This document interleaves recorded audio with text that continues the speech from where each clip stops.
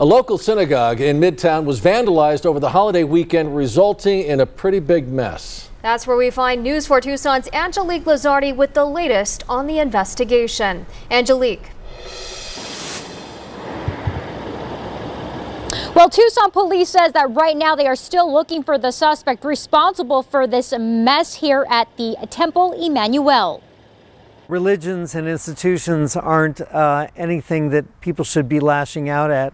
Over the holiday weekend, Tucson police says Temple Emmanuel was vandalized, resulting in multiple broken windows and shattered glass. That anyone would act violently toward a religious institution, you know, that's upsetting.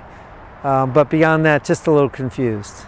Tucson police tells News 4 Tucson they're currently reviewing surveillance video near the synagogue as detectives look into whether this vandalism is a possible hate crime. This behavior is totally unacceptable. It does not reflect who we are as Tucsonans. It does not reflect the spirit of Tucson and the ethics of Tucson. And Councilman Steve Kozachik says the person responsible for this mess needs to come forward.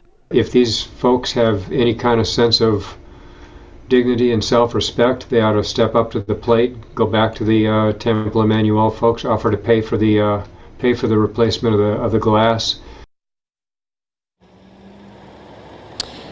And the Tucson Police Department also confirms that the JCC and the Islamic Center of Tucson also experienced their own incidents over the holiday weekend, but they are making it very clear that none of these incidents are connected. They also wanted to add that at the moment, there is no evidence that the crimes are bias motivated. We're live in Midtown. I'm Angelique Lizardi, News 4 Tucson.